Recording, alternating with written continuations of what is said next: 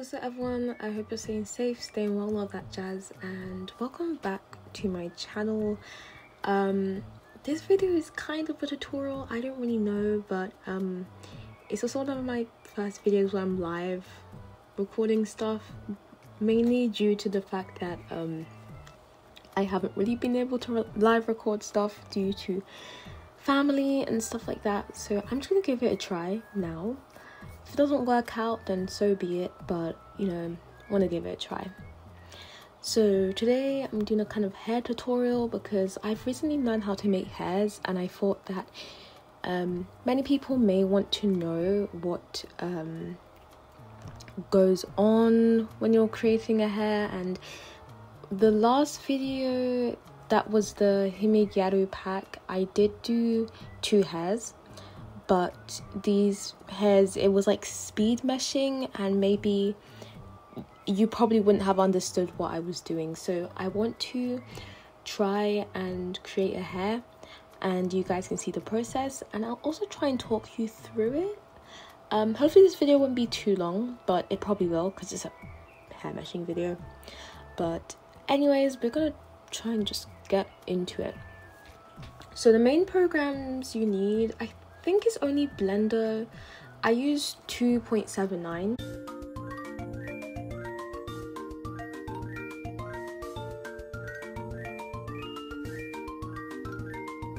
I don't think I need any other programs. Yeah, I don't think I need any others, but yeah, I'm just gonna hop right into it, I guess.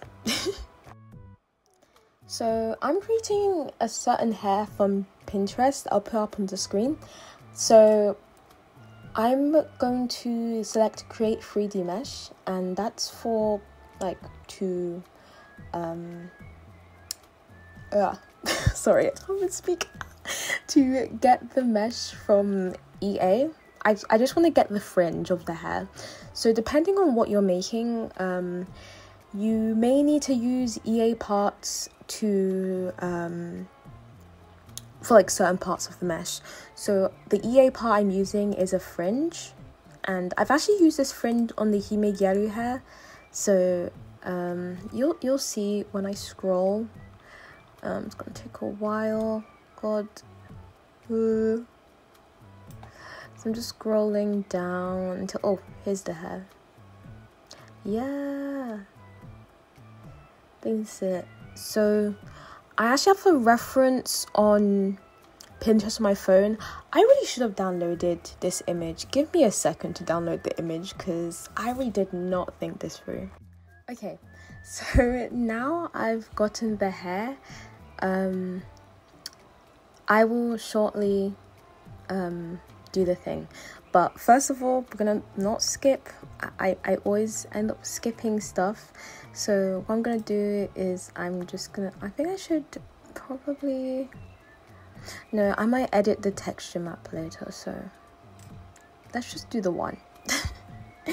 So I'm gonna label this hair, not in my downloads, but we're gonna do test hair. Hello, okay, there.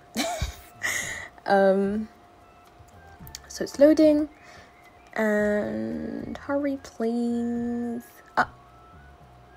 Excuse me. Okay, there we go, perfect. So as you can see, the hair is all like this, all pretty and cute. What we're gonna do is export the mesh. So exporting the mesh, we'll get it as a blend file, which you can then import into Blender 2.79. Also, speaking about the Blender version, I highly recommend 2.79 because in 2.79 you can use it to do weight paints, vertex paints, like weight transfer, all that stuff, UV1, and you don't have to switch between 2.76, 2.79. Like a lot of tutorials recommend doing that, but I don't really recommend doing that because I just do everything in one place, and it's worked out for me. So if it's worked out for me, it should probably work out for you. Just as a heads up to anyone who is slightly confused about tutorials and stuff, but that's just how I usually do it. I usually just use Blender 2.79 to do stuff.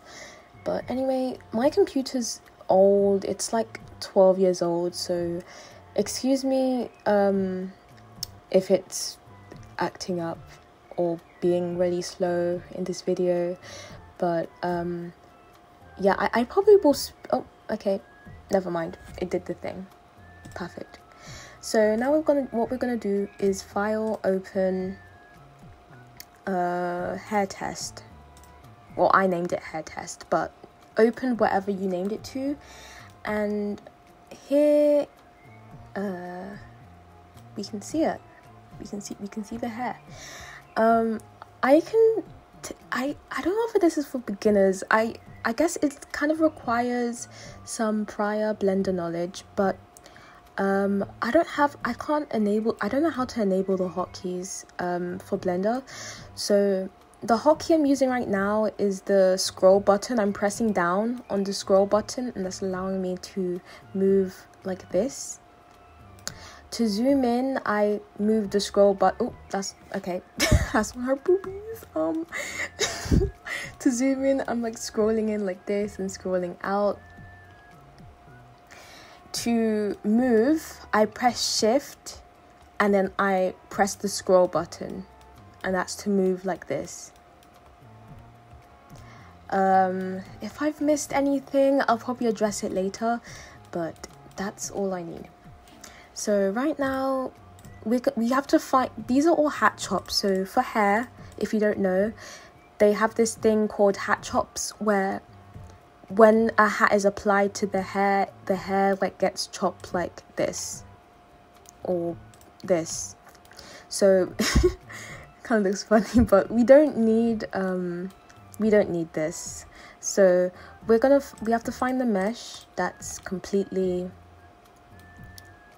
you know, full, and use that. We're going to delete the rest that's not necessary, and yeah, we can start working on it.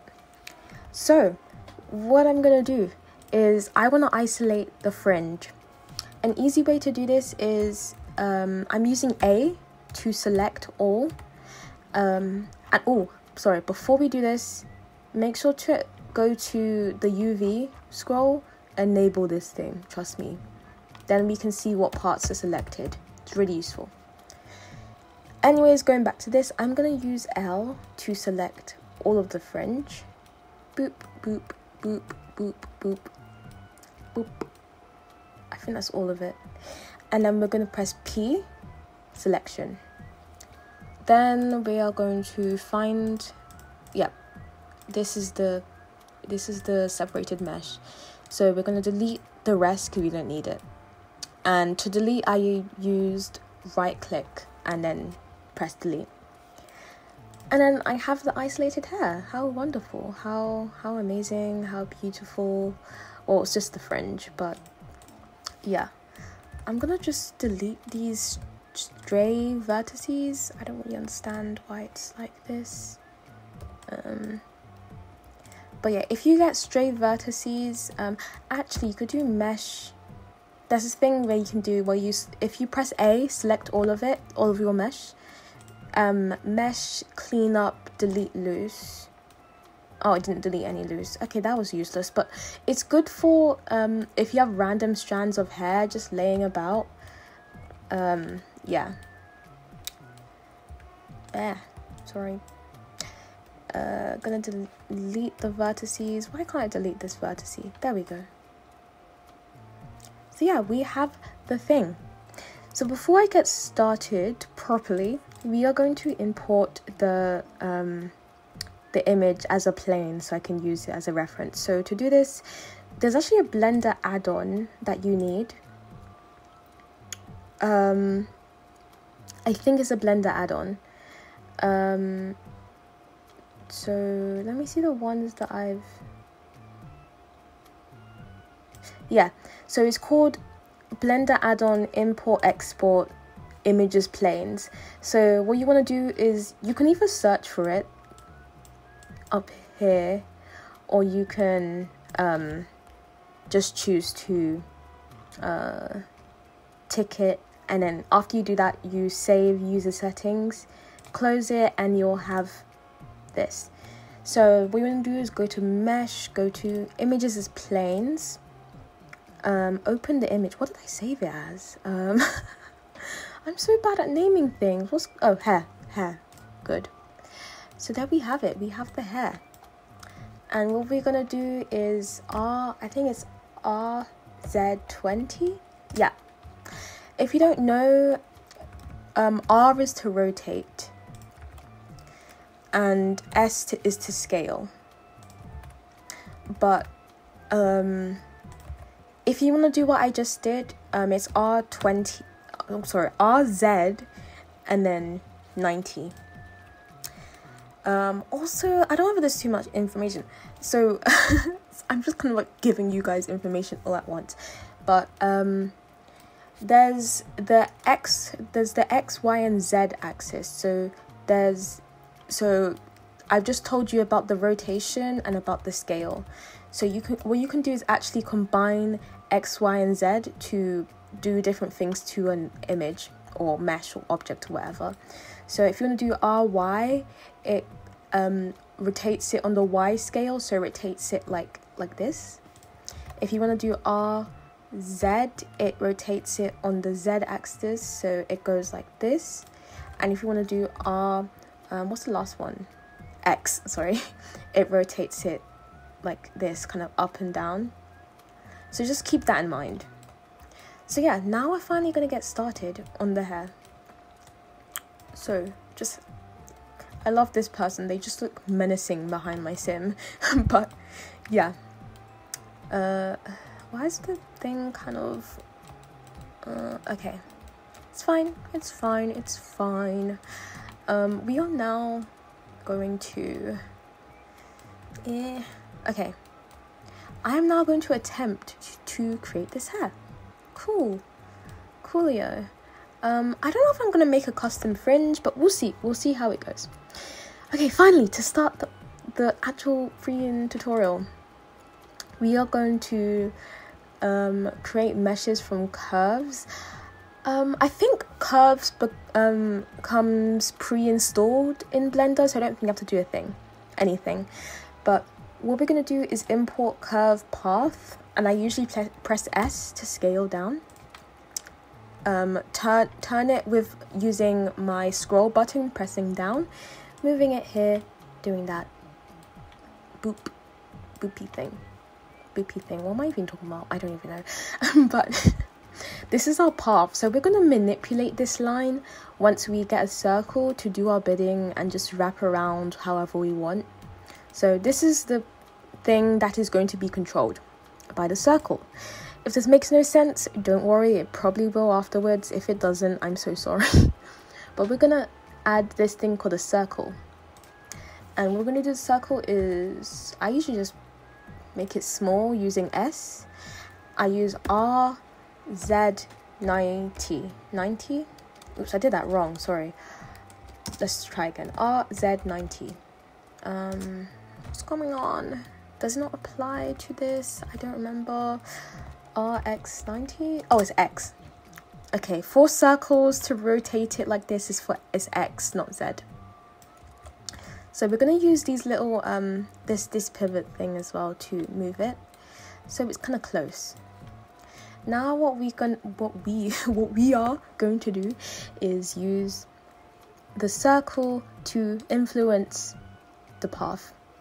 We're gonna go here, this little icon here, nubs path. First thing we're gonna do, put this to like 2 or something, and also for the circle, put this to like 2 or 3. It's like 2 or 3, stuff like that. Because if you don't, your polygons are gonna be huge and it's not gonna look good. Because when you import it into Sims 4 Studio, it's gonna be like so high poly, and you will cry and regret everything. So just please do this. I'm begging.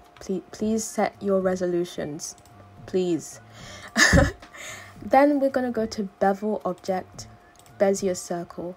Did you guys see that? Did you see that? We are controlling this thing, and you can actually see it if you press S to scale the circle and scale it down.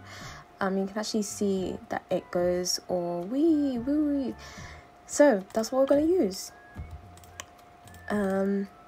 You can press edit mode to edit the points of the circle, and this actually influences the curve. So I did see a tutorial of curves, but I forgot how the person did the circle, but we're just gonna kind of wing it. You can copy what I do if you want, or just like play with it to see how you like it. But let me put it in solid mode so I can actually see what's going on. I don't know, nothing's really changed that much, so I'm just gonna leave it. So yeah, okay, now we're gonna actually finally manipulate the path. So what we're gonna do, I move the path back. I'm just gonna scale it down a little bit. I'm gonna use R, just R, turning it. Kind of putting it here. Okay, from now on, I usually like working in solid mode, which is this, because it allows me to see everything that's going on, and the texture is kind of annoying. So this is, I just did the image as planes if you want to like put the texture in Blender, but I prefer working in solid. Obviously it makes the image disappear. So I'm actually going to use my phone, which I'm recording on right now, as a way to see the image. So if you hear any weird noises, that's me doing a little boopy thing on my phone. Okay, now we are on my phone. I'm gonna move this here. First thing I'm gonna do is try and like be like the image and move it. You just move it. You just use your right mouse button, move it. Boom. Move it like that. I'm gonna move it a little bit closer to here, and I want it to kind of come out of the, oh, I hate how my phone keeps turning off. It's still recording my voice, but oh my god, please stop turning off. Might need to change the settings. 1 second. Display, can't even spell display. Auto lock, please stop.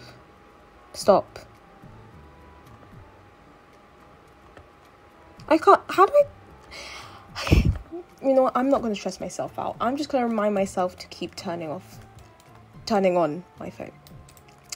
So we can actually control, did you see what I did there? We can actually control by pulling this. Do you see it goes all wee? We can actually control it by doing this. So I hope this makes sense. If it doesn't, feel free to ask me in the comments, oh, at this timestamp, what did you do here? Or at this timestamp, what did you do here? But basically, we're just moving the point to manipulate it exactly how we like. So for paths, you can actually press Alt-S, yes, Alt-S to scale the paths, because normal scale doesn't work. This is me pressing S, so you have to press Alt-S, scale it down. And I'm scaling it down because in the original image, it has, the hair strand goes smaller, so we want it to go smaller. Also, to add more points to the hair strand, because you're thinking this is very, small, you want to press shift, so you want to press control control and hit your left mouse button. So control left, just click any point and boom, you get another strand. Awesome, right? So if you want any more strands, just do this.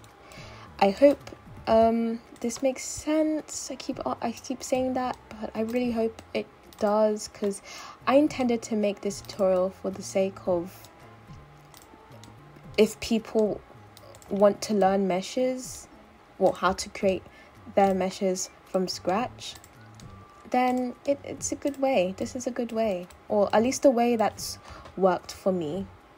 This is looking rather ugly, so we're gonna just kind of experiment with it.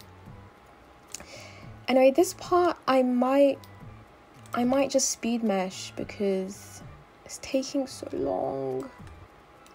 Well, I just started, but I feel like it's gonna take long. But I don't know. Actually, okay, fine. Let me stop complaining and see how it actually turns out. But yeah, it's not looking too bad.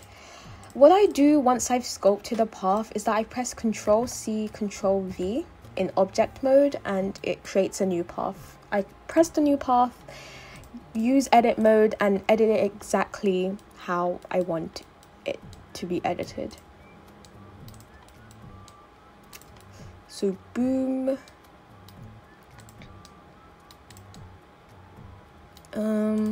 The hair kind of goes like this.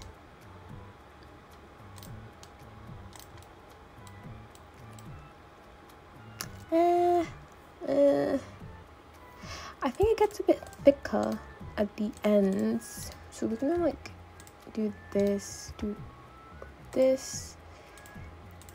I'm gonna give some variation to the hair strand as well.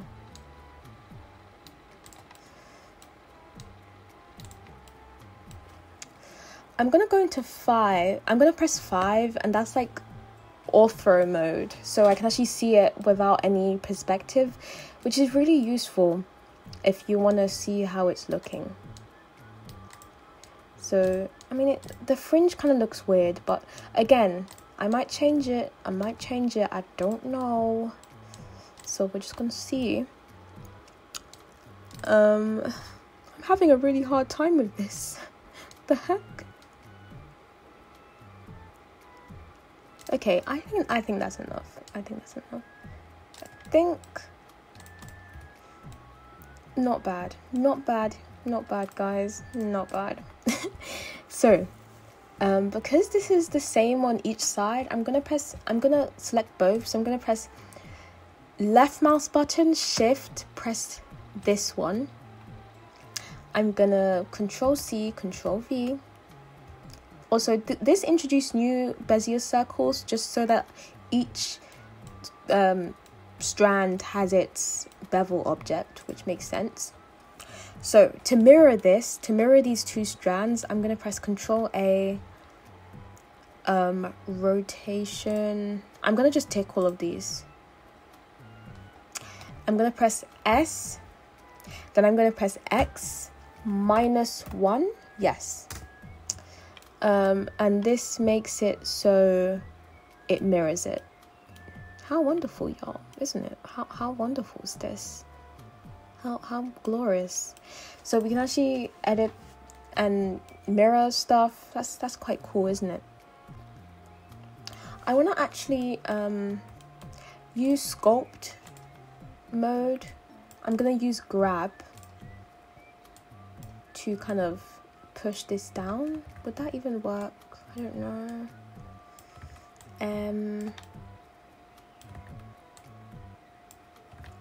Don't know, it kind of makes it look. Oh, can this? Okay, I'm not really using this image anymore, so we're just gonna get rid of it. Well, we're gonna just hide it so I don't have to see it.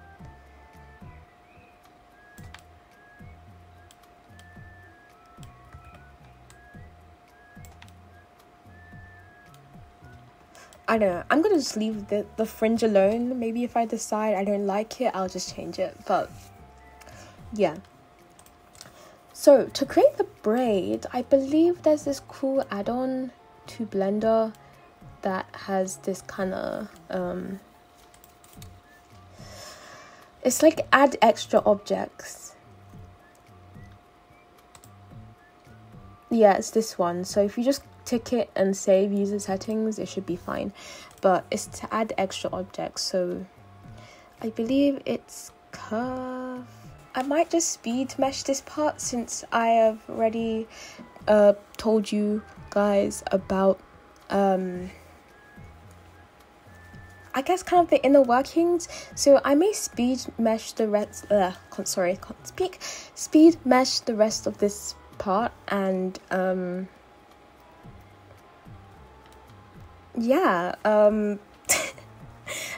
if I missed anything in this little explanation, I'll probably just let's just skip to the speed meshing.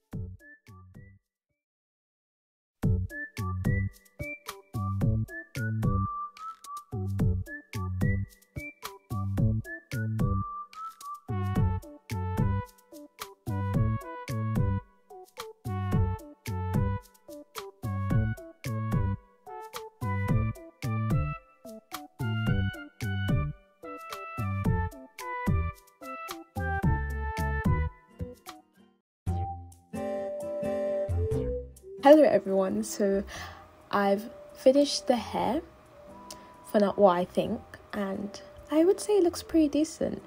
If you've gotten up to this point in the tutorial, just be really proud of yourself, because creating hair is such a struggle and it's just actually a pain. So the fact that you guys are like even just doing this, that's an achievement in itself, and you should be proud. Of course, there's bits here that aren't the best. I might fix them later, but I've tried to fix them and I can't. So I don't really know what to do, but you know, I'm just gonna go and wing it. We'll see what happens, honestly, because I don't know what to do with these hairs, but with this part of the hair. But I'm proud of that gathering bit. That's quite fun. It's cool. And little things. So obviously I'm assuming that you, like me, also used a reference photo, because it's always good to have references when you're creating hair, and if you don't have a reference, it's going to be really hard to actually know what you want. So yeah. One last thing before I actually get back into the tutorial is that I've actually finally enabled this thing called screencast, which will allow you to which will allow you to see what keys I press. As you can see, just press the middle mouse there. So hopefully it'll make the tutorial way easier. But I was trying to do it at the start of the tutorial, but I really couldn't. It wasn't installing, so I was like, you know what, let's just go ahead. And luckily I made it work. So you'll be seeing this little thing in the corner from now on, but hopefully it doesn't distract you too much. It's just so that people know what I'm clicking, and hopefully it'll make it easier for you. So as you can see, I have all these Bezier circles all the way down here. I have like 100 of them. It's really bad. What I want to having a moment, that's so sorry. What I want to do is, as you can see, there's these. I've actually converted these into a mesh. I will obviously show you how to do that in a minute, but what we want to do is convert the remainder of the mesh, which has the little symbol, the nerve symbol, into a mesh. So what we're going to do is click all of them. So we're going to left mouse, shift click, just like click all of it.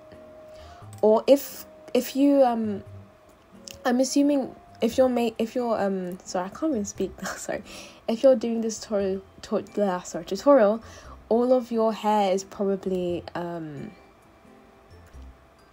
has this symbol, so you'd probably just want to do this and then do the thing, but I'm just manually clicking it because it's easier. No, yeah, I think that's it.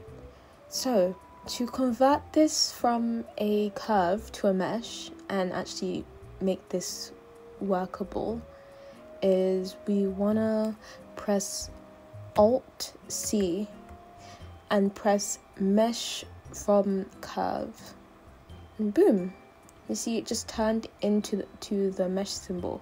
That's awesome. So now what we're going to do is just do this. I'm going to be mindful of these things. Make sure you don't merge, you don't accidentally like do that. Don't do that, because it just don't include the Bezier curve in it. But now we're going to do Control J to join all the hair, and as you can see, as I've joined it, some of the hair's gone a bit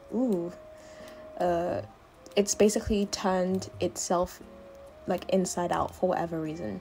So don't panic. Go to edit. Go to edit mode. Sorry, this is just to toggle the the thing, but go into edit mode, press A twice, and press Control N, and that should fix it. Boom, it's done. Also, as you can see, I went into object mode and it was very glitchy, and you'll probably get that depending on how high poly your mesh is. That's why let me quickly convert these. But that's why I recommended turning down the resolution really low, because when you actually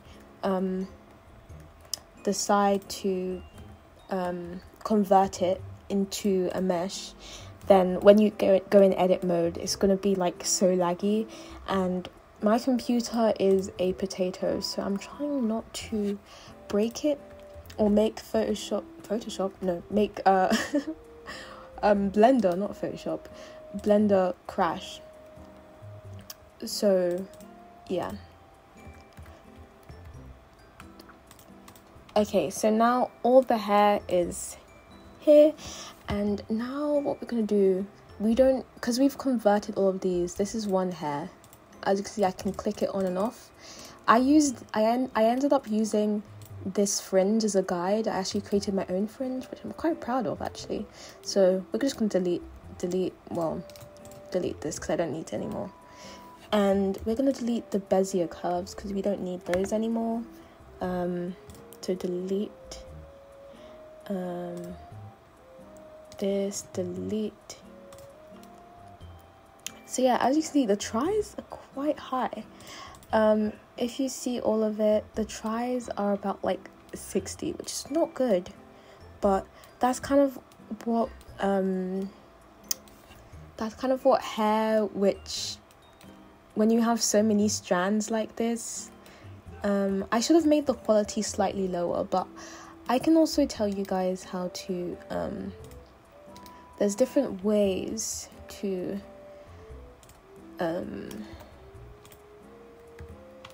make this lower poly. So one way is actually getting rid of the edge loops, and this is like all these lines down here. You can I just click on it randomly like this, and then just really random and hope for the best. So I do Control E, edge loops, the delete key on my keyboard, and then delete edge loops. And as you can see, it's not bad. It hasn't like damaged it or anything, and you can see the try count has gone low. Not gone low, but gone down. So I advise, if your mesh turned out really high poly like mine, then just do this thing. I might speed this up because I don't want to make the tutorial too long. So edge loops, delete edge loop. No, do not scale it. Delete the edge loops. This is just a great way to make the mesh more efficient, because while it does look nice with a lot of edge loops, if you have too many, it gets unnecessarily high poly, and you really don't need an unnecessarily high poly mesh. Shouldn't have deleted that one, so try and deselect.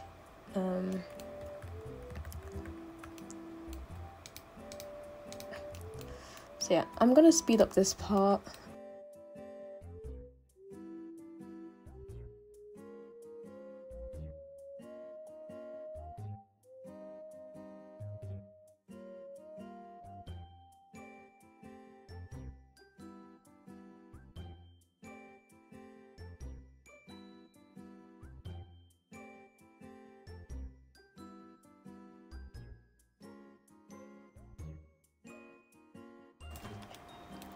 Yeah, also,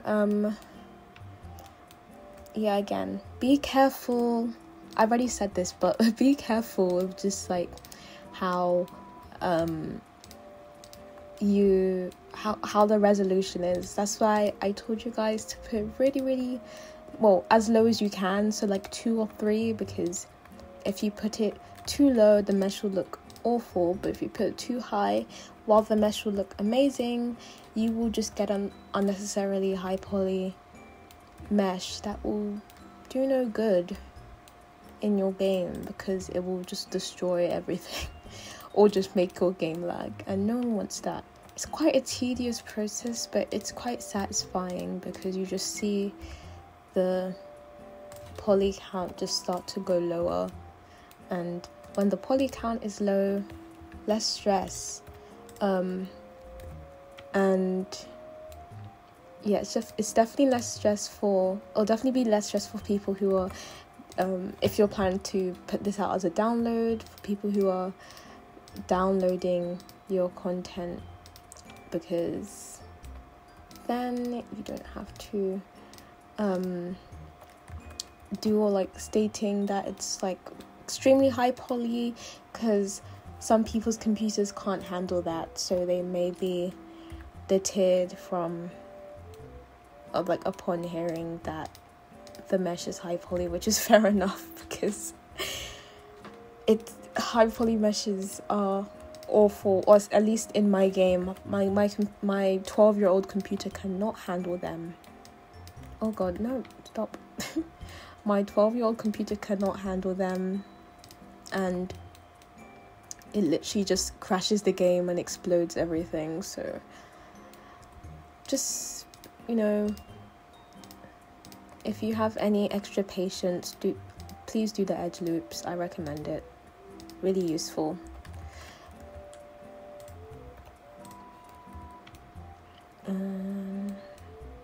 As you can see, the polys, it used to be like 60 and now it's 57, which is not the greatest still. I'd rather not have a 57 polygon mesh, because again, computer is slow, but it's better than having a 60k one.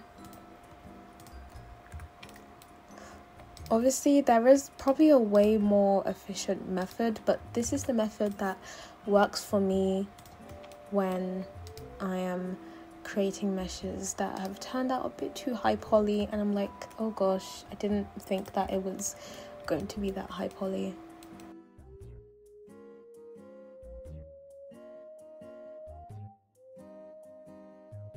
As you can see, have you also noticed the improvement in the movement? Because even the movement in Blender, because even though it's still kind of laggy, did you notice that when I first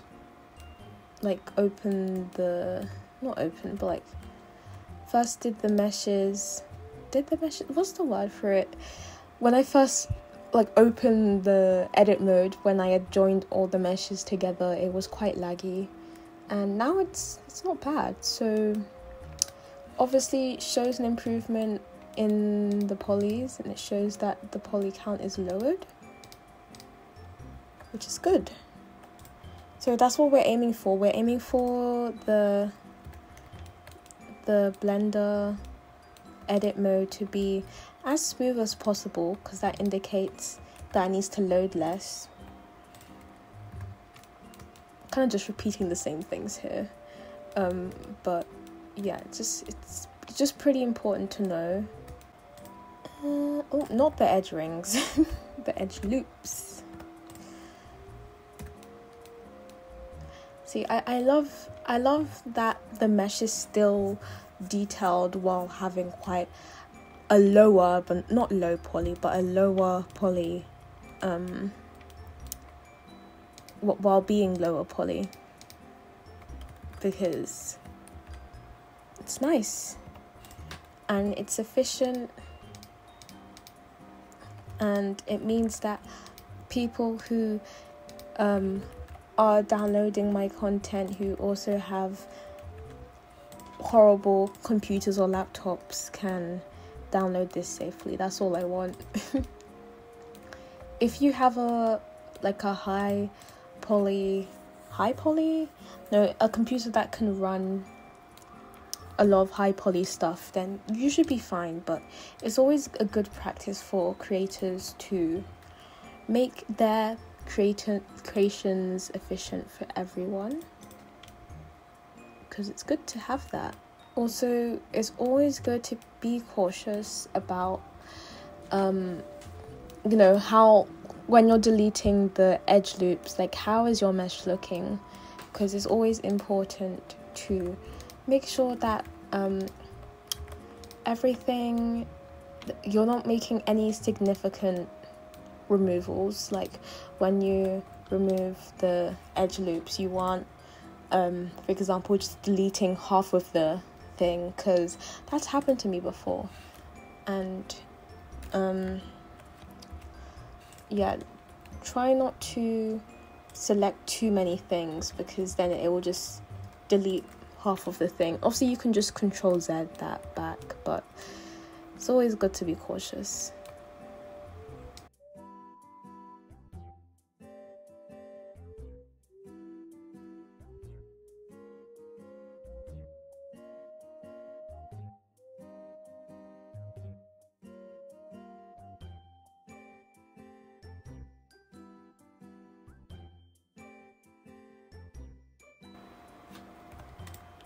Oh, never mind. I should have just... Yeah. Another thing is that you can press L to select a whole strand or anything. It's really useful. That's what I did just now. Let's just go in a bit more before I call it quits. Just select a few more things.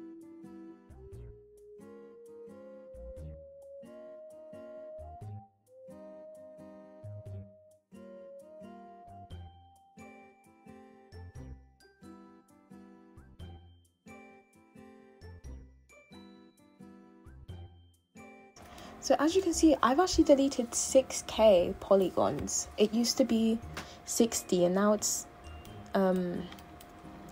54. That's pretty good. See, that's the power of deleting edge loops. Pretty proud of that. I can't say pretty anymore for some reason.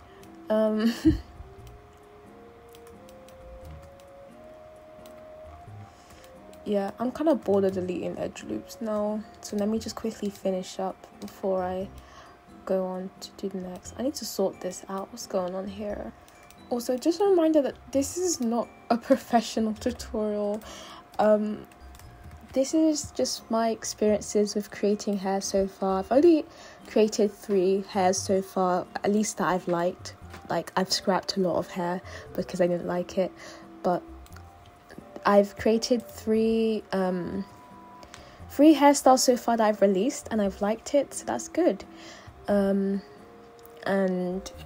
you know, it's always good to be proud of your meshes. But so I think I'm done now, honestly. I might go back once. Like, you can also just go back in the end and do this anytime. It's not something that you have to do at a certain point in the process.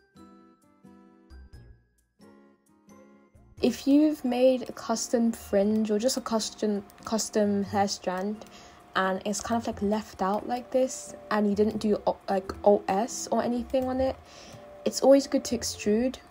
So you press E and S, which will scale it inwards, and that's what many CC creators and also EA does when they want to do meshes. They just do this. What they do afterwards is that they select it all over again. Oh, nope. They select it again.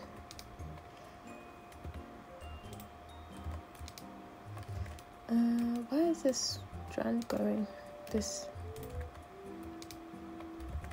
They select it again, and I think they press Control E, edge split. So the edge split gets rid of that weird shadow that appears when you extrude stuff. So now I'm just going to extrude everything inwards so that it doesn't... Well, the reason why I do this is because when you go in game, sometimes if something isn't extruded, let's say you go in game and you tilt the screen, it just shows through the mesh and it like breaks the immersion of the hair. So it's always good to extrude stuff when you can. I recommend extruding, like, people extrude all types of stuff. They extrude dresses, they extrude majority of clothes and accessories and just most things, objects as well, it's just so that it has like a base so it doesn't show the insides. The only time you'd want to not extrude is that if maybe you're creating a dress or an object or something that you want to see like the inside. So let's say you're creating a dress and you want people to see the dress inside, then, and like so they can tilt the screen and like see the dress or whatever, then you don't extrude, but instead you flip normals. But I don't think we ever do flipping normals in this tutorial, so I'm not gonna like really mention it that much. I don't think you guys will need it. So if we do end up needing it, then I will mention it, but for now it's not really needed. If I ever get good at clothes and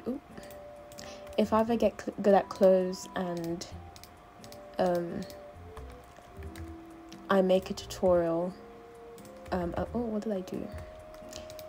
Make a tutorial about clothes, then I'll probably be mentioning that, but that's not needed. I hope I'm not confusing you, I'm just talking about a different thing. So just extruding this. Oh, make sure that when you extrude it, make sure it doesn't go inside out, because that's not fun. Make sure you extrude it, you can stop and just keep going. Then just click it again. I swear there's a way to make it like easy. Is it edge loops? Yes, edge loops. Okay, I'll do that from now on. Yeah. And then here, finally, E edge loops. No, does that not work? Edge rings? No, okay, I have to manually do it.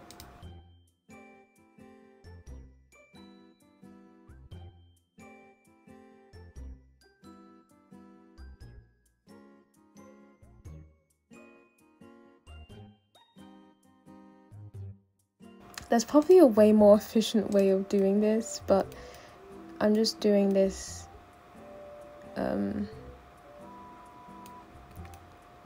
because I actually can't think of another way. The way it'll probably just come back to me once I'm done, and I'll be so annoyed at myself. So yeah, it looks, when I tilt up, it'll look like this. So while it doesn't look the best, obviously it looks just like a chunk of clay. That's just kind of how you do it to avoid it seeing inside of the hair, because obviously that's not how hair works in real life. Okay, so now this is again all optional. This is just only if you're in a similar situation with me when you needed to cover this up, or it would have just looked weird. But one thing I always recommend, save your stuff, save your hair. I always just I always name the hairs like hair test or like hair try, and then I do like 1, 2, 3, 4, 5, 6, 7, 8, etc. Like every major part I've gone up to in the process, I've just saved the file as something new. This step is probably now getting into texturing, but before we get into texturing, we want to focus in the data tab here, focus on UV maps. So UV maps are basically all this 3D stuff represented into a 2D image. It's kind of like, you know, when you were younger, maybe at school you would like make you know, there's things where you had to fold in the shape and create the shape 3D. You had like a I forgot what it was called, but you had to like cut out the shape and fold it and stick it until it was like made into the shape. I vividly remember like making a cube like a 3D cube out of paper, so you had to like cut out the you have to like cut out the base of the cube and then fold it and stick it on different corners to make it into the cube. That's basically what a UV map is. By the way, I was really bad at doing stuff like that, but hopefully I won't be bad at doing this.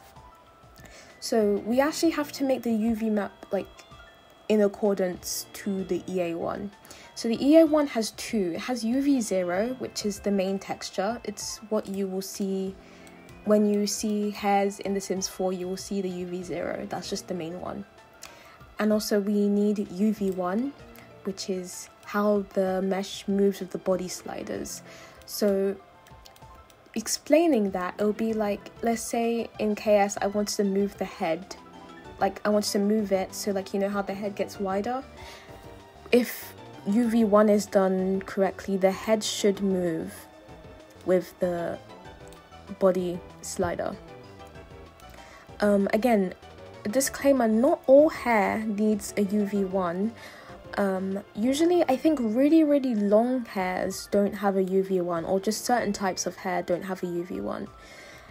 For example, the recent hair I made that I posted on my Tumblr, my Affy hair, it doesn't have a UV1 because it just didn't need it. Like certain hairs don't need to be deformed like that, and if you don't have a UV, like if the UV1 is if you don't really have one, it's not that necessary. But if you're making a hair that's like this length, like shoulder length or short, or like kind of long but not like this long, like not really like down to the calves type of long, then I would say it's necessary. But again, depends what type of hair you're making. And if you're confused, I will link a tutorial below that explains UV1, UV0 in depth. But yeah, so we're gonna, if you type it out exactly like I'm doing, so it's UV0 with a with lowercase and underscore, and then I'm gonna add one, UV1. So yeah, it's just as simple as that, honestly. So that's all we need.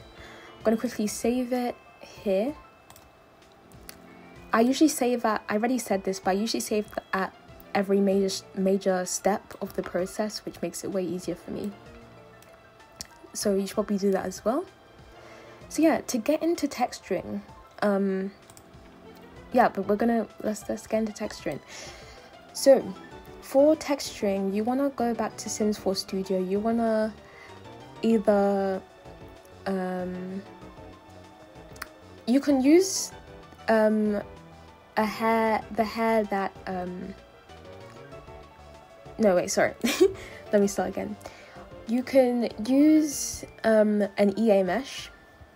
So you can go into Sims 4 Studio, you can hit create 3D mesh, export the mesh or export the texture, and then use a texture, or you can use a creator's mesh, which I'm gonna do. Just make sure that if you use a creator's mesh, it's in accordance with their terms of use, because you don't want to violate their terms of use. That'd be really awful, so don't do that, please.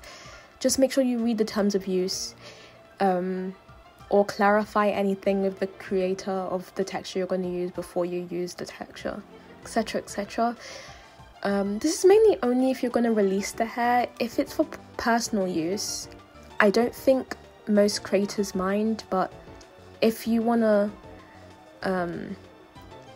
create this and put it on a social media such as like Tumblr or Twitter or whatever, then make sure that if you use a creator's hair mesh, not hair mesh, oh yeah, hair mesh or texture, etc., just credit them and stuff like that. So I'm actually using I don't know if I already said that I was going to use TechCrease, but I changed my mind. I'm going to use another creators called QWERTY Sims, and they create really nice hairs. their hairs are really nice, and I just said that, but I'm gonna use this texture map, and it's accordance with their terms of use, so just, you know, double check terms of use to make sure it's okay. To get the texture into Blender, you could just export the texture, but there's like a lot of steps to get it into the material, and I just find it easier to export the mesh. So I exported the mesh. I did this already off camera. I exported the mesh and I typed it as reference, then I saved it. And once you do that, you want to go back into Blender.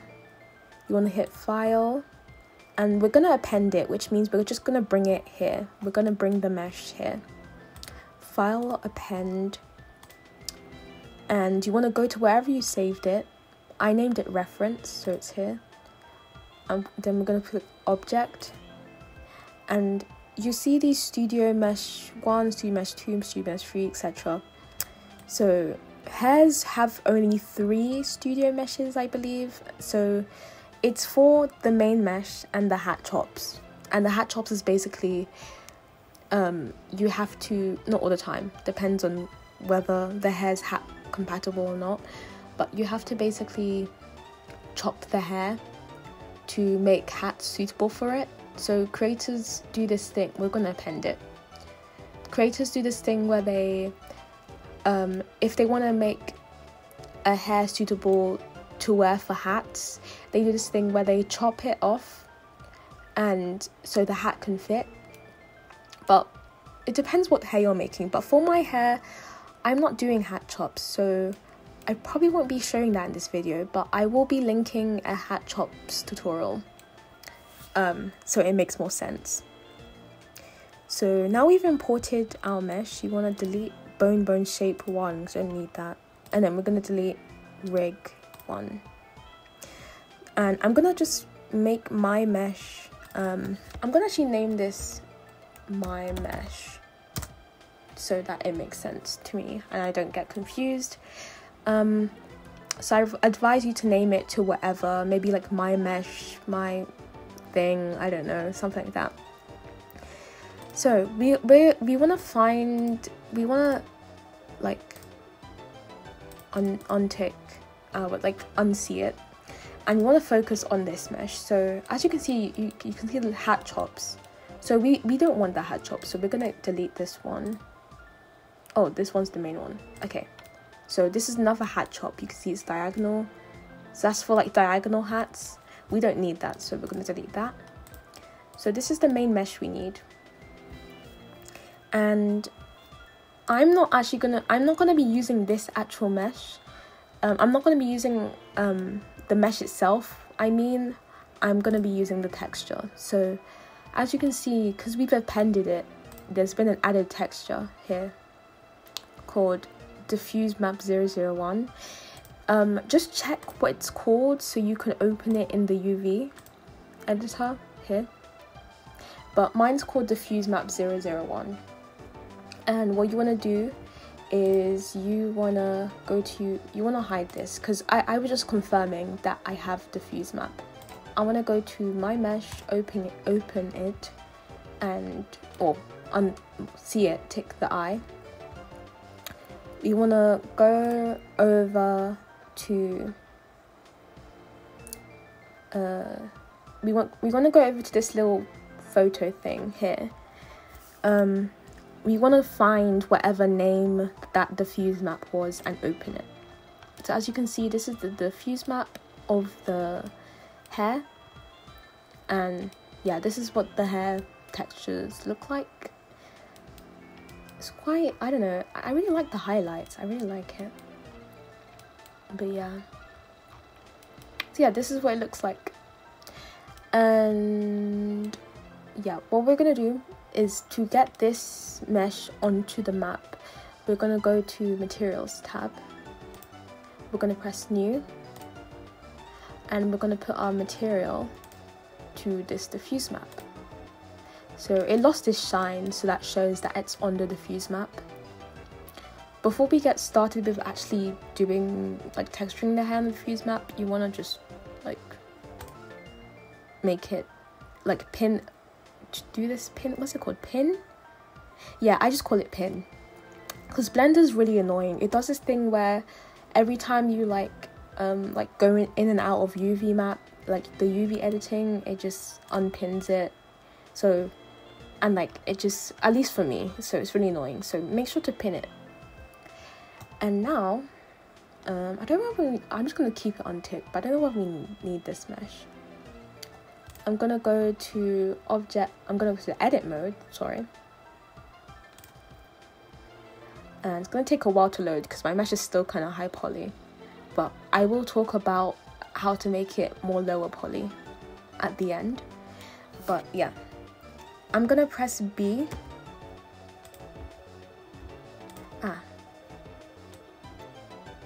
Let me quickly enable something. Screencast keys, why are they not working? Ah, there, okay. Yeah, sorry, I don't know, I thought I already enabled screencast keys, but yeah. I'm gonna press B, I'm gonna select all of this. This is the entire hair mesh. And we're gonna move it out of the way so I can actually see the texture map. And I'm gonna make sure this is UV0. Just make sure that you're on UV0. UV1, the way UV1's done is completely different. So make sure you're not on UV1. No UV1, only UV0.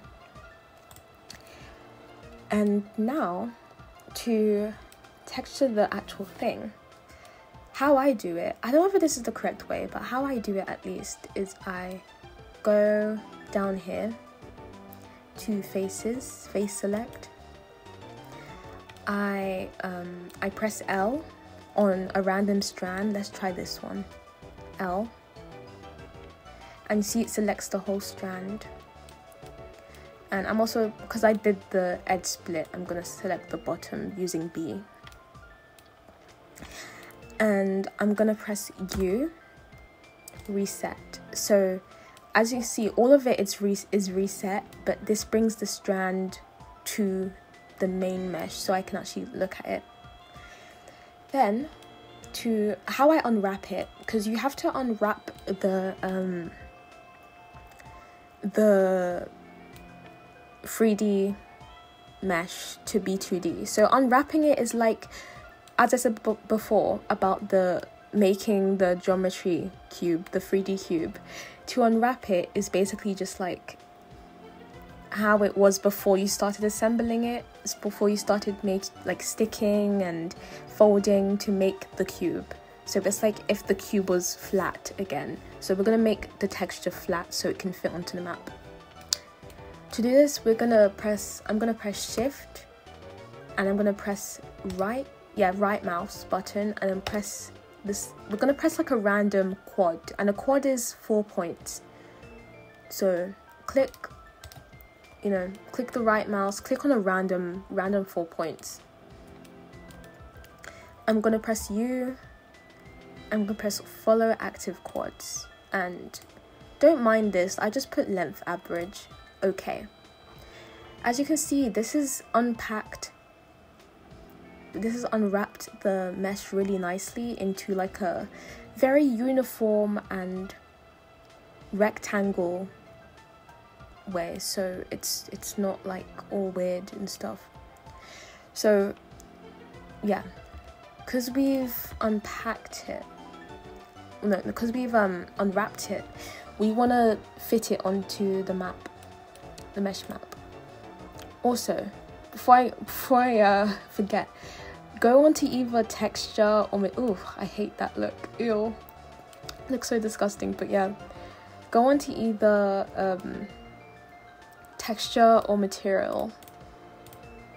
Yeah, material is basically the same thing as texture, but yeah, go onto these two so you can actually see what you're doing. Please, I nearly forgot.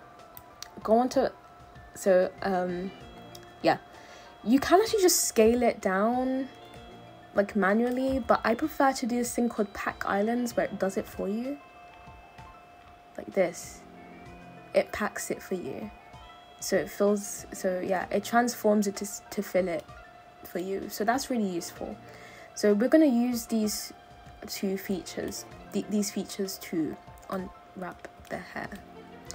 Now I want to just press S, scale it. So S is for scaling. I think I already mentioned that earlier, but S is for scaling it down.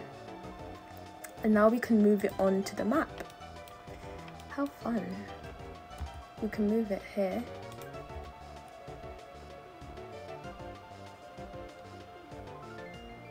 Yeah, as you can see, because I've unwrapped it, but it looks very weird. As you can see here, like my mesh is here and it doesn't look right. So what's happened is that the mesh needs to be rotated. So sometimes the mesh needs to be rotated so that it aligns better. I don't know why, but yeah. So I usually rotate it 90 degrees one way. As you can see, it's actually showing the strand. So, oh, let me just push this back. So now to fit it onto the strand, there's these few commands you can use. You can use, I believe, SX. So you can use SX to make it smaller, and when you make it smaller, less texture fits into the map. So if you want more texture, you do SX and scale it out, but if you want less, you do SX and scale it inwards. There's also SY, and you scale it. It like makes it bigger and smaller, so it fits more of the texture into it. I usually just leave it its size depending on how much texture's in it. And then there's also I don't think there's Z. No, Z, there's no Z. So it's only SX and SY. So as you can see here, I'm doing all that. So you can kind of see what it looks like here. It looks fine, but I don't know, it kind of looks a bit off. So you just have to kind of play around with it, like see what, I'm gonna just like scale it. I wanna see what works for me.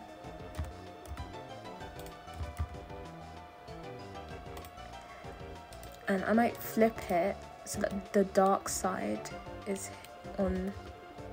here.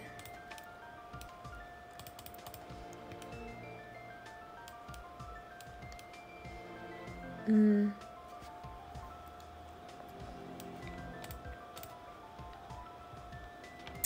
don't know, the mesh kind of looks a bit weird here. Not the mesh, the texture, at least on this hair.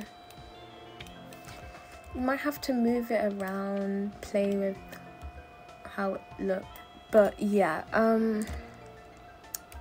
don't know. Maybe I should switch hair texture, because this might not be the texture for me. And that's okay. Not every texture is for the hair. But yeah, I'm gonna just kind of play around with it and see what happens. Maybe I need to make it bigger. Is that why it's so blurry? Don't know.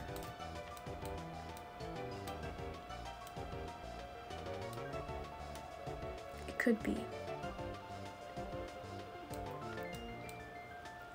Yeah, as you can see at the bottom, well, for my edge split, I might have to like unwrap that by itself,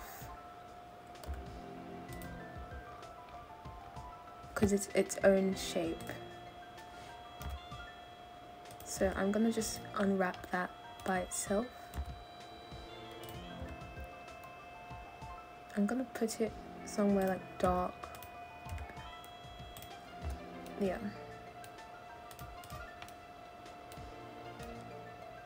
But I don't know how I feel about the mesh. But basically, that would be basically how you unwrap hair. So you press L, you press shift, click right mouse button on the random quad, you follow active quads, unwrap, then pack, sorry, then pack the island. So that's kind of just the process. You just keep doing that for each strand. And obviously I have a lot of strands to work with, so this is not something that I would be talking all the way through for, because I don't know, I maybe I'll put a thing on the screen if anyone's still confused to show how I do it, but yeah. I might, okay, since this one's way better, I might move this to over here.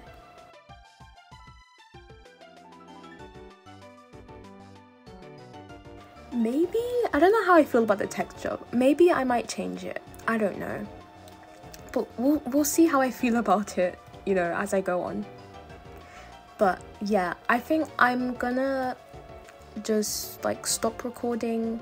Not stop recording, but like stop talking for a while. Maybe make a few comments as a texture. Or maybe I'll just speed paint it. But like, it looks so awful. Oh my god, guys, I can't. It's so nasty, honestly. But yeah, I don't want to record all of the texturing. That's going to take ages. So, yeah. I'm just going to stop, like, speaking here. And then I'll start, like, texturing stuff. Yeah.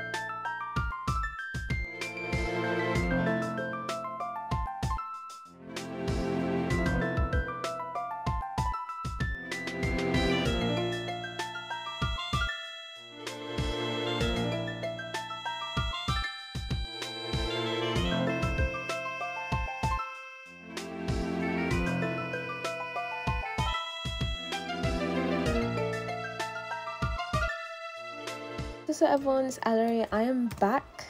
Just with another little update. What I've done is that I've sort of aligned the scalp line, hairline, don't know what to call it, because it was janky, it was a bit off, didn't look right. I've also added a few strands here to the hair, just to make the back look fuller, because it wasn't looking right, honestly. I've also done some sculpting tool, which is, you can access that through, if you click on here, then you click here. I've been using Grab to like kind of fix these different parts of the hair, because it's really useful. I guess one con of Grab is that it like, it makes, you know, the hair not exactly neat, because when you're grabbing it, it's not uniform, it's not like perfect. So again, try and use Grab sparingly. I've used it a lot and it did make it this bit a little bit janky, but it's better than having it misaligned. So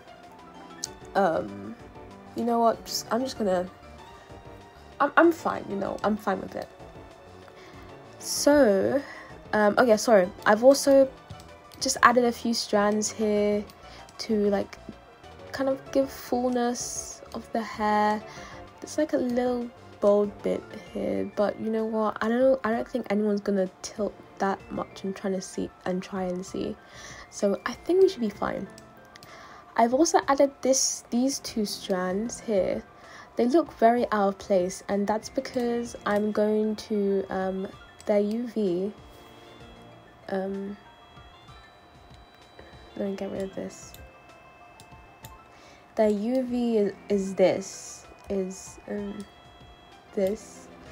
and I'm gonna try and make this the braid that's coming out of the person's head in the reference photo, because this strand here, this one, let me select it. This strand was meant to be the braid, these two strands, but it is too big for a braid, and it's part of the scalp, so there's no way I can do that. So I've just decided to make this one part of the braid. I've just made this one part of the hair. So we'll see what happens. Maybe I'll delete them if they don't look right, but I'm just gonna add them in here because why not? Now we've done the texturing, all that stuff, now let's actually get into rigging this for the game. So what we're going to do next is that we are going to do vertex paint, weight paint, data transfer, and also any other things that we need to correct before we import into Studio, and also the geom, which is this. I'll explain it later. And yeah, we're gonna actually like get into the end stages of this. So first we're gonna do vertex paint, because it's just easiest to do. So vertex paint is basically, I advise you to put into solid mode, so click here, solid. Vertex paint is basically how does the mesh react to body sliders, and there's actually a lovely vertex paint tutorial by, I think, Void Feather Sims, that kind of explains what vertex paint is and, you know, how to do it and stuff. So yeah, vertex paint is very important. If you don't have vertex if you don't have vertex paint for your Sims, it's probably not gonna work well, and especially for hair, it's gonna turn out really weird in game. So be careful and make sure you always do vertex paint. So the vertex paint for hair is I believe it's 007F00, and you want to just do this value. What you want to do is click paint, and set vertex colors. That's it. We've done the vertex paint. We've set the colors. That's all you need for vertex paint. So that's that. So when the mesh moves with the body sliders and stuff like that, it should work like how any hair should work. So it should work as it should, if that makes sense. Now let's do data transfer and weight paints. So weight paints and data transfer is basically two other essential things you need to make this work in game. Weight paints is kind of like when the sim moves. So let's say if the rig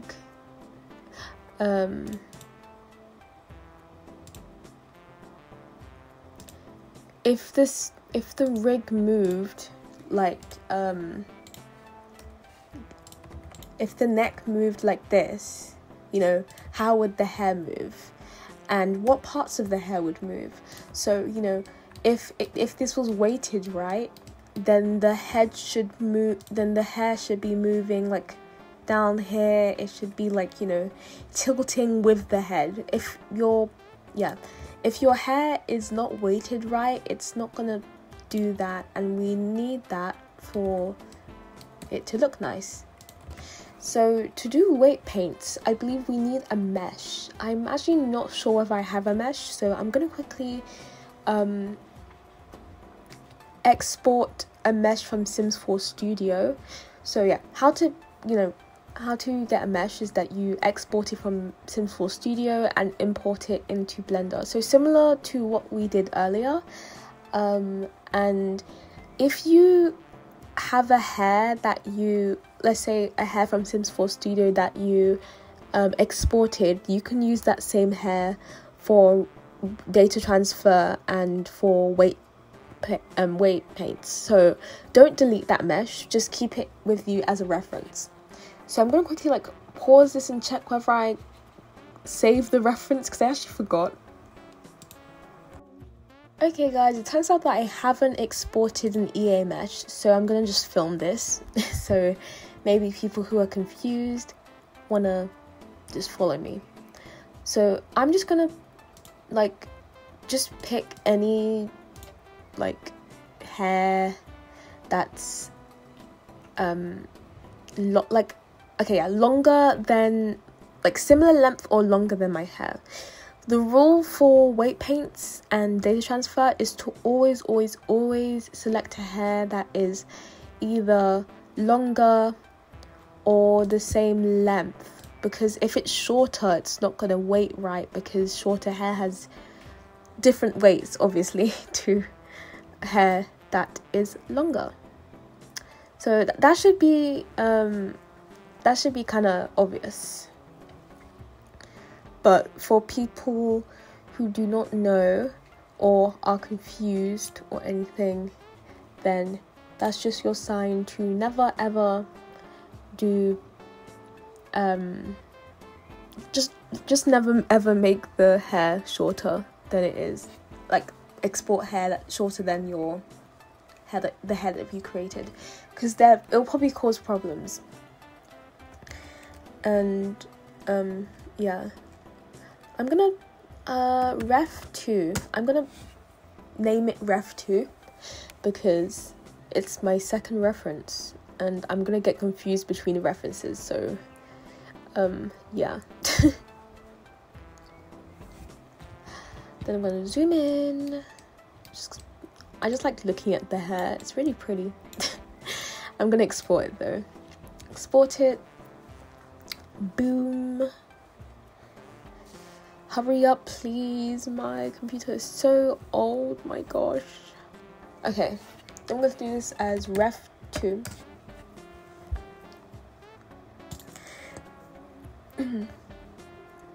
And while this is exporting, let me just delete this Bezier circle.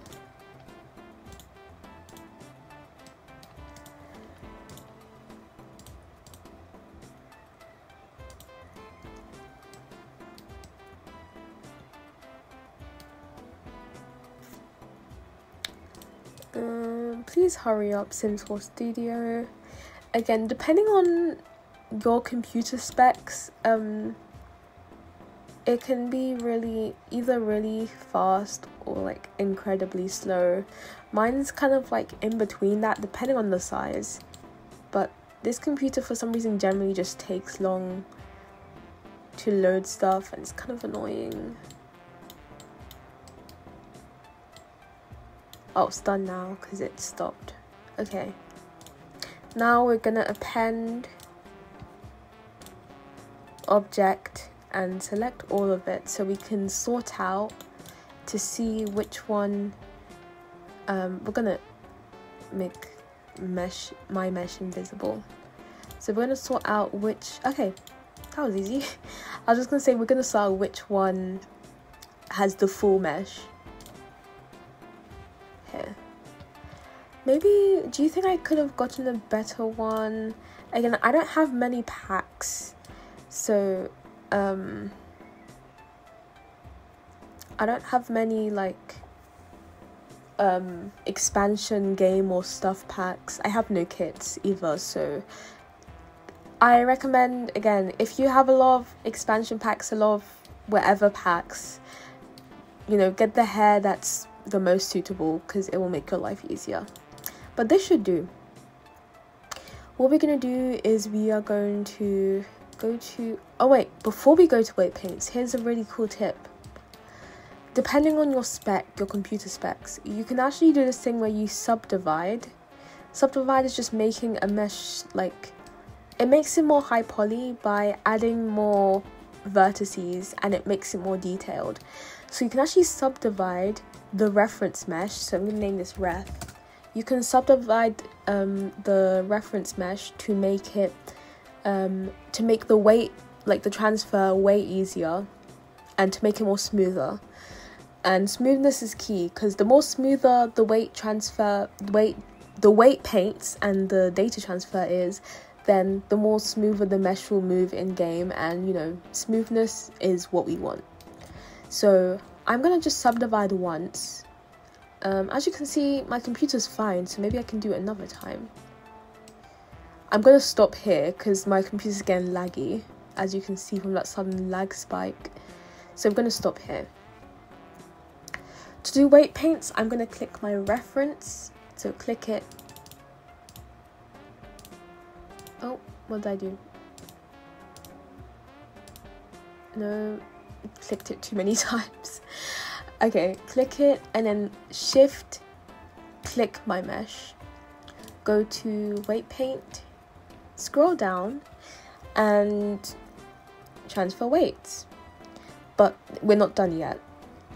Go to, scroll down here, go to by name, and it should automatically do all layers, but if it hasn't, click all layers.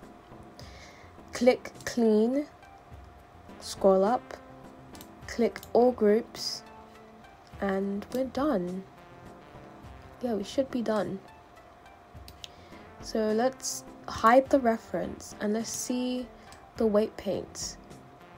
So as you see, they are pretty smooth, except from this bit. I'm gonna get rid of that. I'll show you how to also get rid of it. But yeah, you can also just check and see how the weights are if you go to the data tab, go to vertex groups, and you can look at all the different vertex groups. So vertex groups are basically like the different parts of the sim, and they're like labeled in different ways. Like these are the eyes, cheekbones, you know, neck. These are called like clavicles, I think, then shoulders, stuff like that, you know. And it helps the game to identify which part is which. So in weight paints and all that stuff, it knows which part is moving and then which part of the hair to move with the body. So I'm going to check spine. Okay. Eye area, I'm going to get rid of this. Yeah, you can kind of also just get rid of weights that are necessary. So in this hair, in the reference, this hair has a lot of weight, like small weights, in the eye area. So basically in game, when the eyebrow of the sim moves, this fringe slightly moves, which I guess is realistic because obviously, like, if you move your eyebrows, if you have hair in front of that, it may move a little bit. But I don't really like the look of that. It looks kind of weird on my mesh. Well, on the meshes I've had before that have it like very slightly. So I think I'm just gonna get rid of it. But again, it really depends to like, it really I can't speak, sorry. It really depends on your preference, but I just prefer to delete the parts that I find unnecessary. How I delete it is that I just press this and it just gets rid of the group. I'm gonna delete this, all the brow stuff I'm just deleting. Eye area, delete. Low lid, delete. So I'm just left with head and spine. I think that's enough. I don't think I need anything else. To check weights, because you always need to check it, let's go to modifier, just next to the data tab. We're going to press add modifier and go to armature. I actually can't say that. Moving on. We're going to press rig. And that's it. You don't need to, do not apply it. Don't. Just leave it. Now, what we're going to do is, I'm going to press R. No, yeah. I'm going to press R and like right click on, don't worry if it turns pink, it's fine. It just means that the vertex group hasn't been selected. So you can press the right mouse to select the different parts of the rig. And if your rig isn't working, make sure that the eye is on, the clickability or something, I don't know how to say that, but just make sure it's clickable. And then click this and it should be working. And if you right click, boom. So now we're going to move it and see how these weights react. Okay, interesting. The weights are, they're something, you know. I don't like how this one, it like here, can you see it here? It breaks a little bit.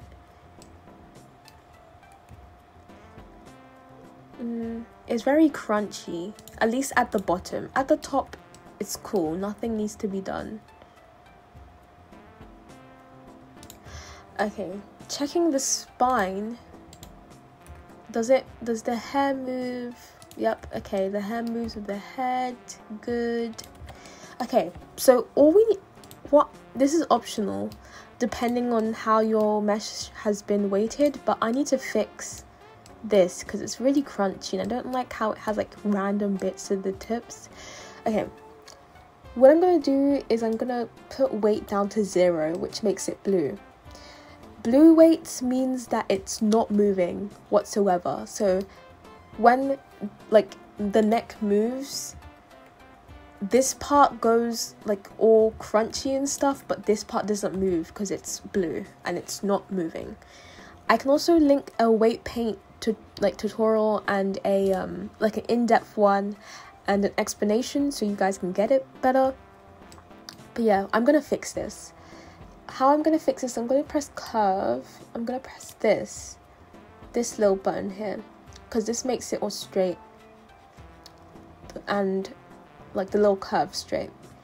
And I'm gonna press weight gradient, and this basically just, this is an easy way to make your own custom weights and just override the weights that Blender has given in the weight paint you've done. So I'm just gonna press weight gradient. I'm just gonna like move it all the way here. Yeah, just keep moving it until you get all blue. And let's just quickly just check how it was before. So it had slight orange at the bottom. Okay, so because it had slight orange at the bottom, the weight was probably like around here. Okay, so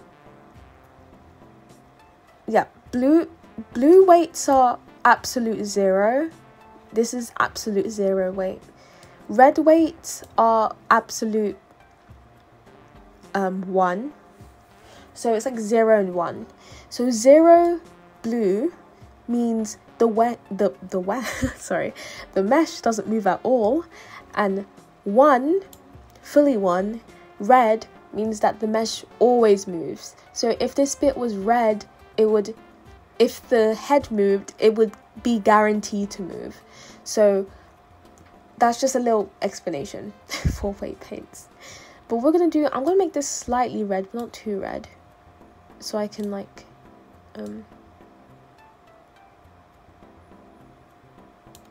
so it was kind of like that. I'm just gonna keep doing it until it gets slightly orange. No, I'm also gonna do it at the back because sometimes the weight paint doesn't reach the back for whatever reason.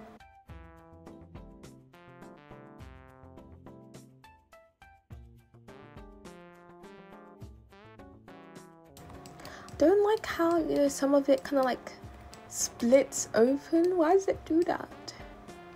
I might fix that off camera, but it depends on your mesh. Your mesh probably won't do this depending on what it looks like, but it's probably a problem with the weights.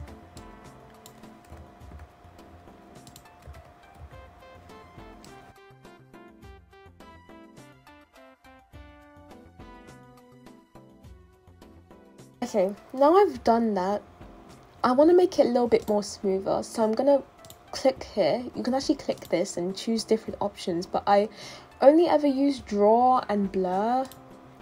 Then for blur, I just like, oh yeah, strength. Put the strength at 1. I'm gonna now blend it. I'm gonna make, oh no, don't change the weight. Radius, which is the circle, bigger.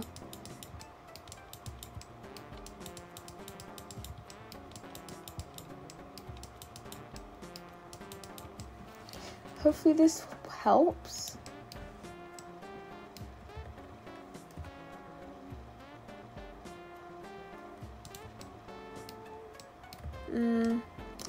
Didn't really. So this way it's just a little bit crunchy. I just like calling weights that aren't perfect crunchy. There's some I like that. It's quite accurate. Like, I'm not gonna lie. This is kind of crunchy. Maybe I can make this a bit more redder. Would that work?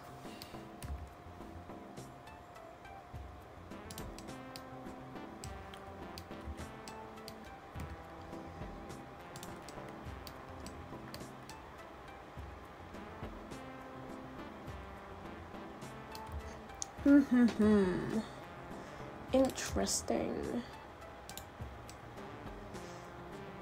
Again, the crunchy weight could also be a result of this. So I'm also going to fix this. I'm going to do weight gradient and... Oh, actually, before I do a weight gradient, I want to make this blank. I always like making it blank before I redo the weights, just so that it's easier. I just want to take a quick mental image of what it looks like. It has blue at the ends, red, so that I know, like, you know, what to actually do. Then I'm just going to weight gradient all the way down. Like that. Another weight gradient. Another one. Another one.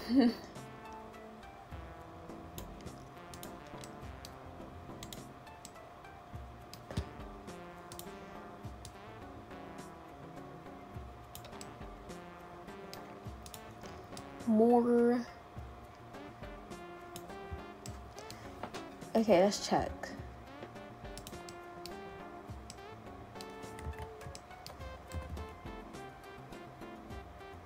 Oh hey, even though it's still crunchy, it looks way better. So I'm guessing the weights of these, you know, there's still work to be done, but overall, hey, you know, it's okay. Yes, I love it. Okay, I think I fixed the weights. So we've done the weight paint and the vertex paint. Last thing, I believe, is the data transfer. Data transfer is basically for the UV1. So I have mentioned before about the UV1, but that's also how the mesh kind of, I think UV1 is with the body sliders. So it's like if you drag the cheeks like this. Oh, I can't even do it. What the heck? Okay, I'm giving up about that. But if I like moved the cheeks of the mesh, like, is it gonna move with it? Stuff like that. So, easy way to do data transfer. I am just going to click on my reference, shift click, and click on my mesh. So this is exactly like I believe weight paint. Yeah, we're gonna go to modifiers, add modifier, and where is it? Oh, it's right there. Oh my gosh, data transfer. I'm gonna scroll down, gonna go to source object, reference, or whatever you named your reference mesh. Oh my gosh, one thing, make sure the reference mesh is selected. I'm so sorry. Make sure it's selected, because if it isn't, it won't happen. And I've done this so many times. I made this silly mistake where I've not transferred the UV1 correctly because I've forgotten to literally just make it seen. So please don't make the same mistake that I do, please. Then scroll down, click face corner data, click here, and click nearest face interpolated, yeah. Then we're going to click UVs. Depending, again, on your, like, CPU and how good your computer is, this may take a while. Right now, my computer's acting up. It's deciding to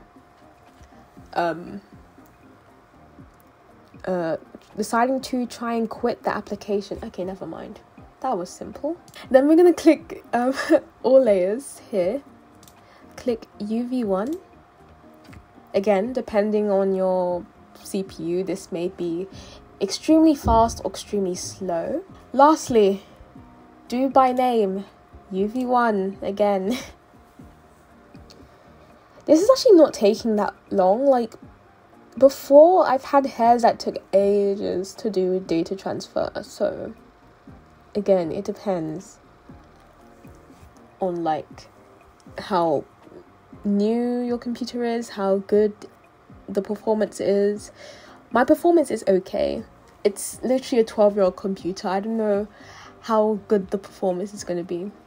Also, you may get this, and yeah, it's saying that because of the how high, like, poly my mesh is, because my mesh is like quite high poly, the computation might be slow. So basically doing data transfer might be slow because of how high poly is, which is more reason to try and have a low poly mesh. This is more of a reason, because then you will get lower waiting times for literally anything. Even importing into Studio, you'll get lower waiting times.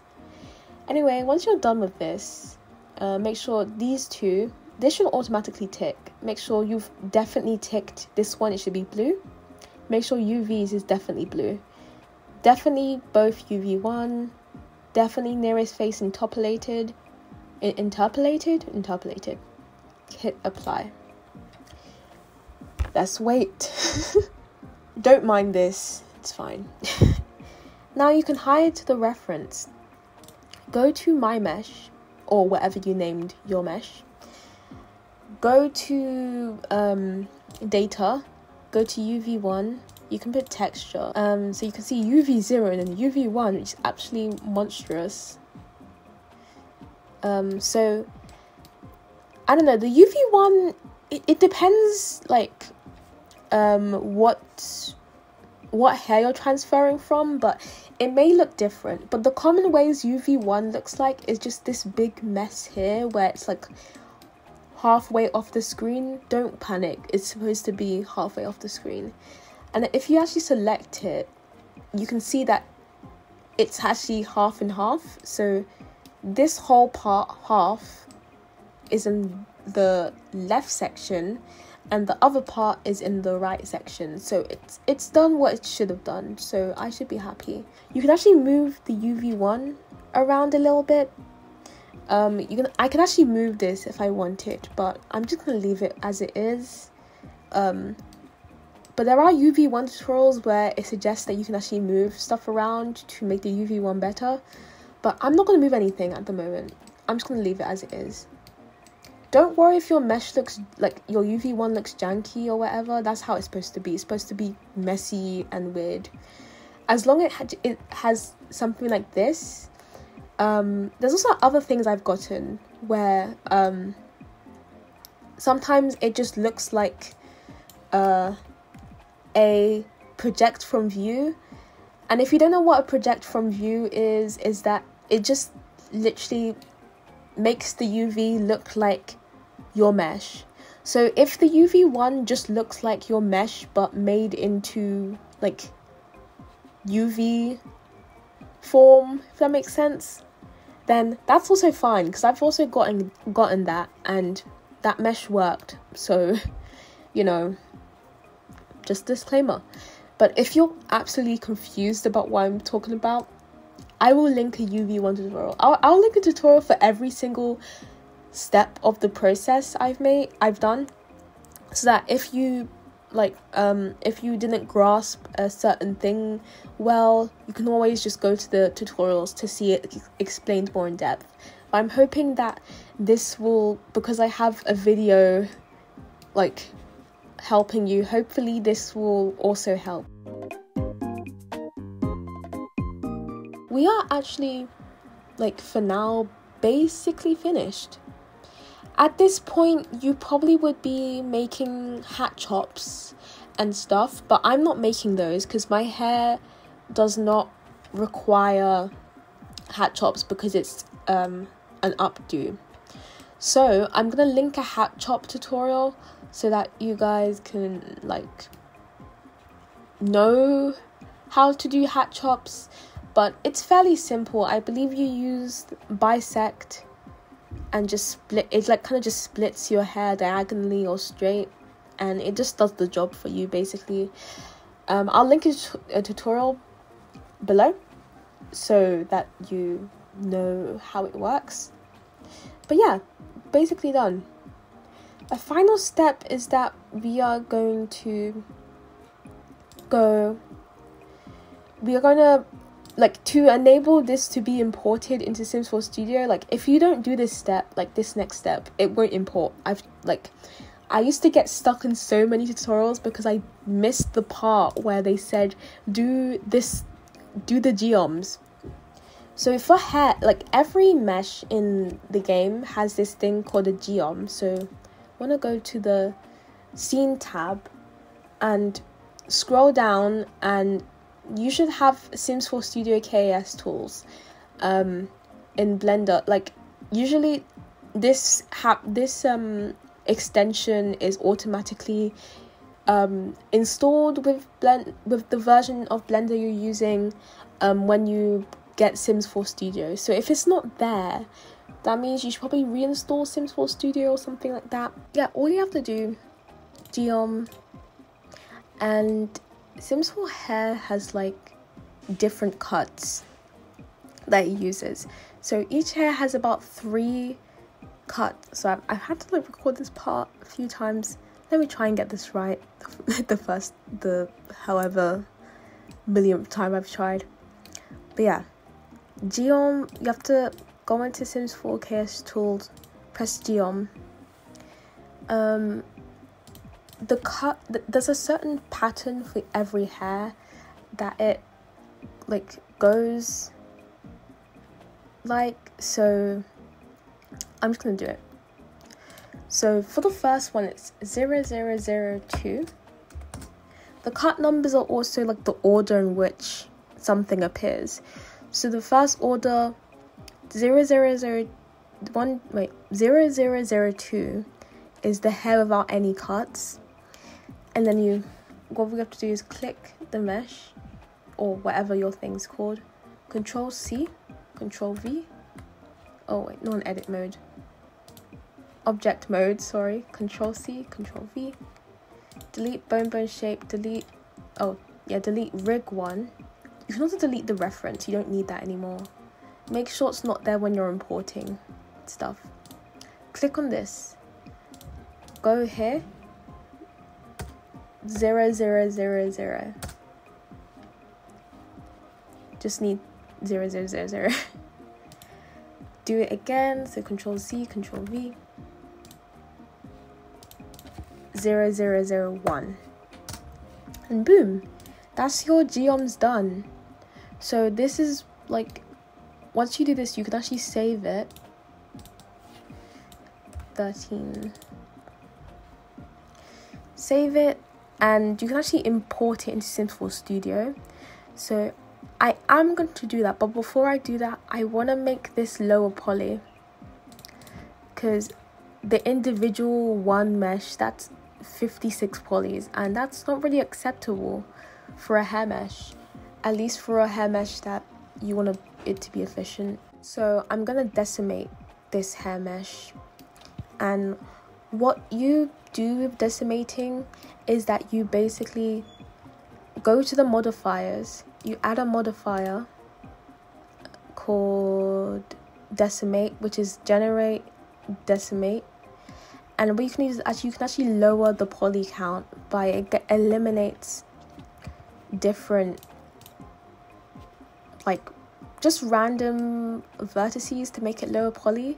But make sure not to go too low. It looks like this. It looks awful. It looks like someone just chewed up your mesh. Make sure you do not put it this low. Okay, please don't.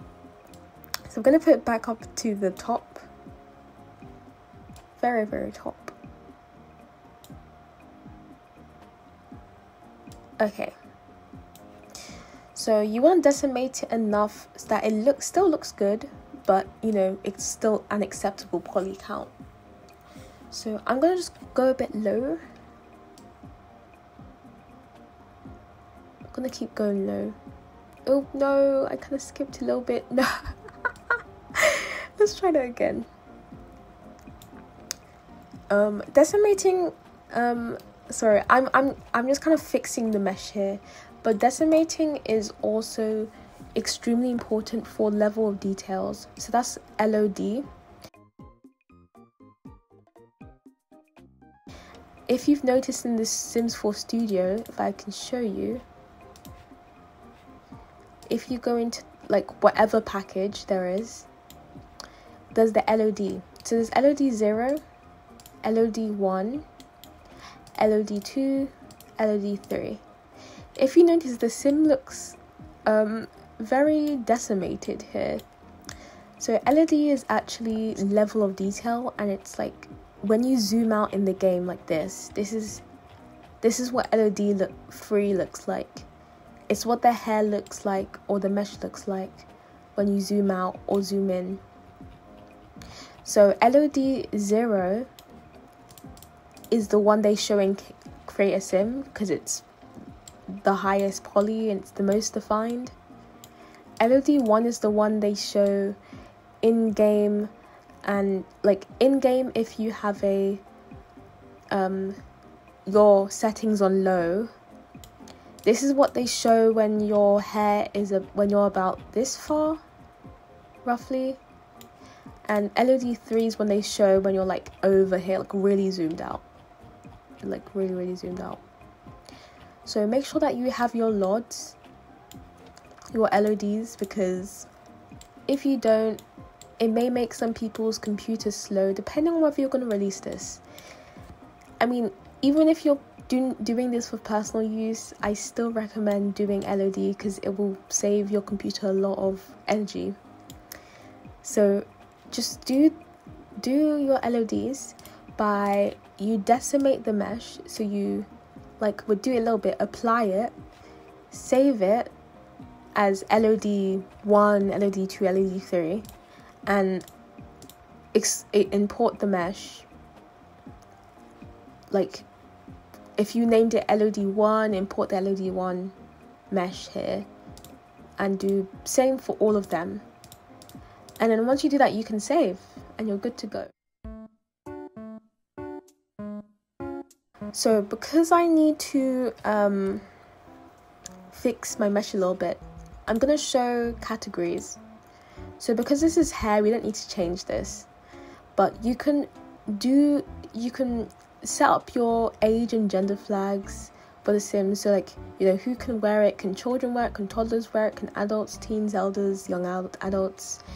You can also set it for whether, you know, male Sims, female Sims can wear it. Colors, I don't really touch that for hair. Age appropriate, I leave that. Leave. Depending on what hair it is, you might want to change the different settings, but I'm gonna just leave this.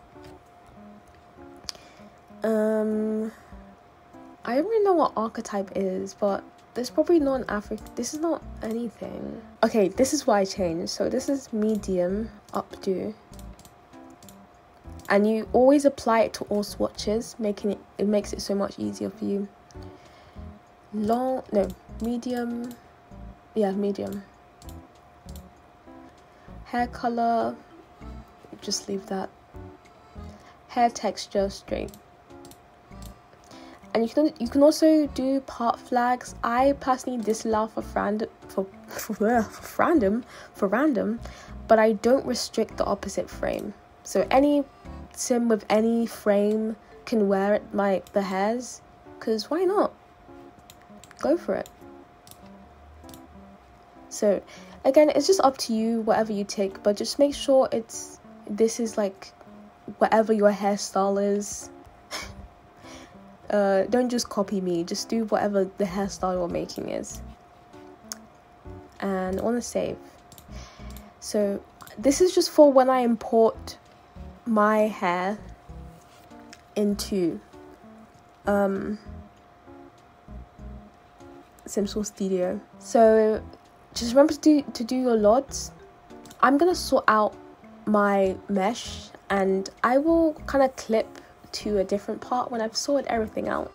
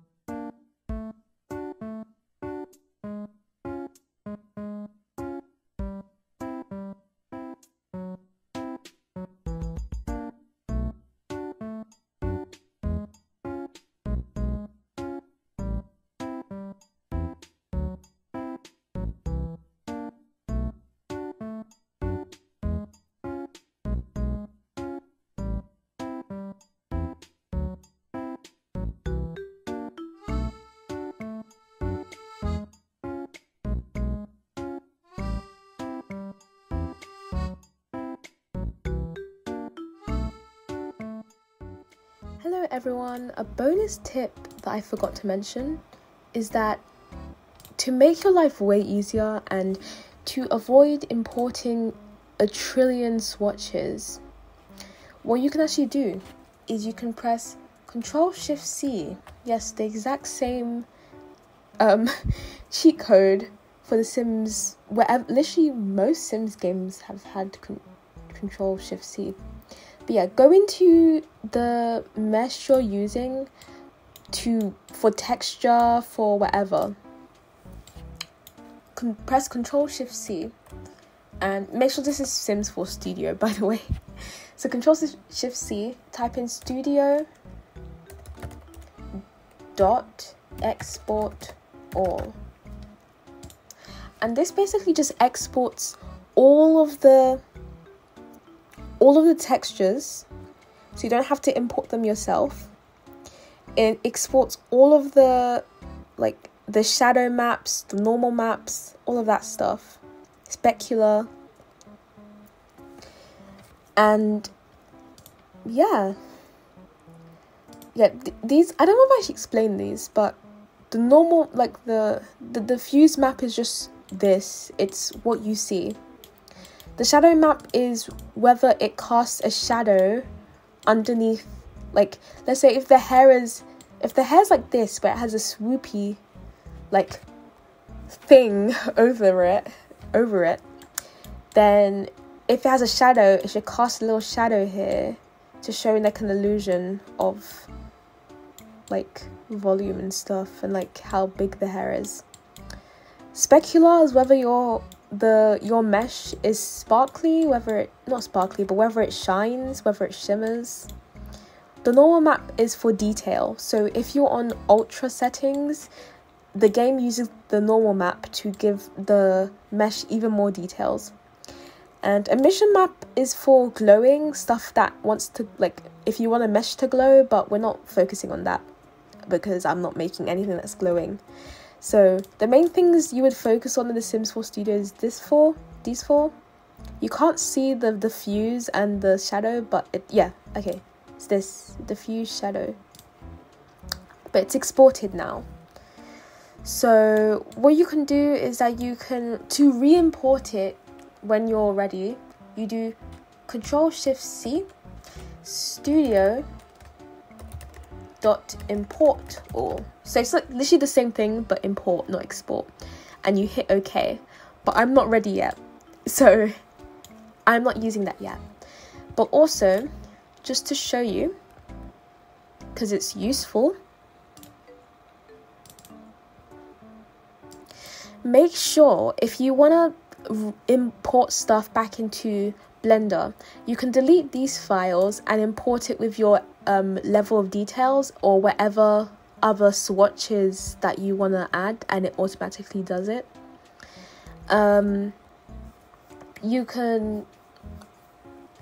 You have to, but just make sure that if you're going to replace anything in here with, if you're just going to replace anything, make sure that you name it exactly how it was, because if you don't, it won't import it. Just make sure that if you're going to make LODs, name it LOD with capital letters, space 0, and etc. of the rest. If you're going to make a new normal, make sure you copy and paste the file name. And this goes for any, if this goes for the thumbnail, anything like that. That's a cool tip that I thought you should know, so it makes your life easier. But overall, I think I'm done. I'm going to say bye for now. If I have any more additional things I want to add, I'll probably just talk again. But for now, I hope this tutorial has helped you. It's probably going to be kind of long because I'm looking at my voice recordings, and it's like an hour and a bit. Thank you so much for watching. Again, I don't know whether this is the end for now, but I'm basically kind of done with explaining, and I'm just going to show you. But if I have anything else to add, I'll just add it. I want to make a quick interval to talk about KS tools. Right now I'm editing the video and I thought that I would mention KS tools because I mentioned it in the list of things you need, and it's an optional thing, but it's really useful if you don't want to go into the game yet and want to check the package, because sometimes um before I knew that KS tools existed, I used to go into KS and check the package every single time for like every little thing, and that really annoyed me. So when I found out more like that KS tools existed, it made my life so much more easier. So to access your file to check it, you want to go to Clone Package Editor, and you want to go select package, so click select. And I imported my files into Ref2, which was the black straight hair that you saw. So that's just me. I like importing it into my references, but it depends. I don't know. I just do that. Then you press open. Then you wait. KS Tools doesn't take that long for me, so I'm happy about that. It doesn't take that a while to load. And then you get all of this. KS Tools is like really useful if you want to like also like change how your mesh appears. So you know how like if you go to hairs and like some hairs at the top, some hairs at the bottom, like if you do order in KS, you can change what at like where your hair appears in KS, and it's really useful. So yeah, it's really cool for that. But the main thing we're going to focus about is actually viewing what our mesh looks like. So to do that, we're going to go up here, go to Previewer, and click that. And then I'm going to just move this window here. And we can use all these two tools to like zoom in, rotate, move. So I'm going to zoom up, move. And as you can see, we can see the mesh. And it actually looks kind of good. Like I'm pretty happy with it. Obviously I have to make a few adjustments, such as changing the shadow map, because this is not the correct shadow map. This is not what it should look like. Again, this is the old hair's shadow map, so it's not correct. So it looks really weird. I might need to change the bump map, which is what makes the hair more detailed if you're in ultra mode, but I don't know yet. I might do that later, I'm not sure. The hair looks kind of shiny, slightly. I don't know if it's just me. It kind of shines a bit, or is that just KS Tools? I can't tell. So I might need to redo the spec map.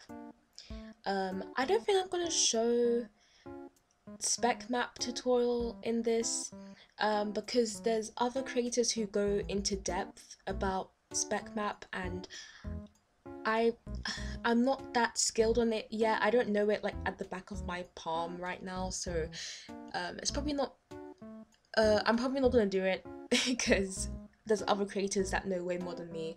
So I'll link a spec map tutorial that I use whenever I get confused. And there's also a nice bump map / normal tutorial that I use that's really good. Bump map is also known as a normal, so just so you guys don't get confused if you didn't know that. I'm also gonna like check the male model because I like checking it on both frames, and there are a few. Oh, that zoomed in a bit.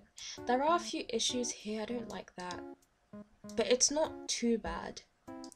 And overall, it's a hair that works on both frames, so I'm happy about that. Good. You can also do this thing. It's really useful, but you can check what your hair looks like if you make certain parts of the body like thicker or thin. It's really useful if you want to test how your hair would react in KAS. And oh, good. So as I made the hair thicker, because I did UV1 correctly, do you see how it just moved out a bit? That's how it should be like. And they have one for like most parts of the body, so it's really useful also if you're making like other meshes like accessories or hair.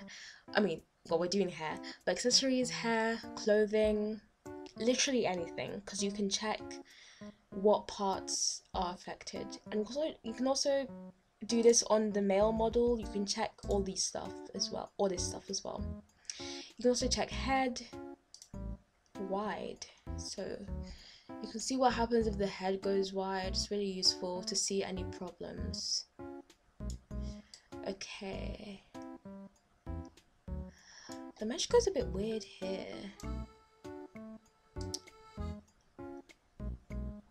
Goes a bit crunchy.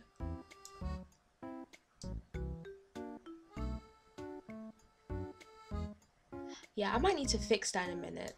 That should not go all wrinkly.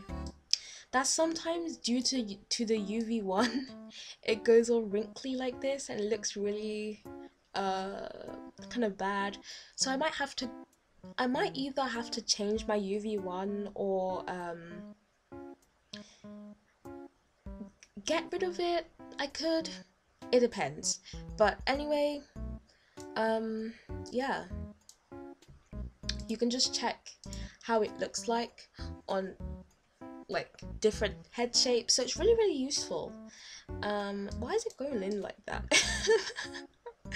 Okay. Interesting. Yeah, I don't like how it does that. I might need to like, yeah, I need to fix it. So yeah, KS Tools is good for when I need to check if I need to tweak the hair, because sometimes I do. And obviously the mesh is not perfect, so it's gonna, you know, like look differently. It may look differently on different head shapes. So, you know, I'm gonna try and fix that. So yeah, I just want to show you KS Tools. And it has a load of different stuff. You can actually like add recolors here, but personally, as a personal preference, I prefer to do it in Cinema Studio, but it's up to you. But I'm gonna end this little segment. I just want to show you what KS Tools were like, and yeah. So everyone, it's Allery. I'm back, and as you can see, I have created the sim to style this this hair, and I really like the sim. The sim is very clearly inspired by the models of this person, Way Wesley Way. Yeah, Way Wesley Way. Sorry, Way Wesley Way, who was the original like stylist of this hair, and the reference photo that I put up. So yeah, I kind of did a sim inspired of that, and sim kind of reminds you of like modern Harajuku with all the layering, and I'm kind of here for it. Like maybe I'll do some CC inspired by that because I really love that style. But off topic, that's off topic. The hair looks pretty good. There are a few bits I want to clean up, such as the hair strands here, because if you like pull the cheeks, I'm not gonna do it because it might ruin my sim, and you know how sometimes if you like move it and you go backwards and it doesn't go back, I'm too scared to do it, so I haven't saved yet, so I'm gonna not take that risk. But basically it deforms the hair when I like pull the when I pull it here, so it's not cool. But overall the hair is quite good. Obviously I'm still a beginner, so it kind of looks a bit like but you know, I'll get better as time goes on. There's also a problem with this one because it's really cute, but like I need to get rid of the shadow map, but other than that it's fine basically. Obviously there are a few problems, but again I'm still a beginner, so like, you know, I can't really fix them as of now. But again, I'm still learning, and I'm pretty proud of this hair. I just have to fix it, like the ear keeps poking out. Can you not? I think I can use a small ear preset or something. But yeah. Yeah, so I think that's probably the end of the tutorial.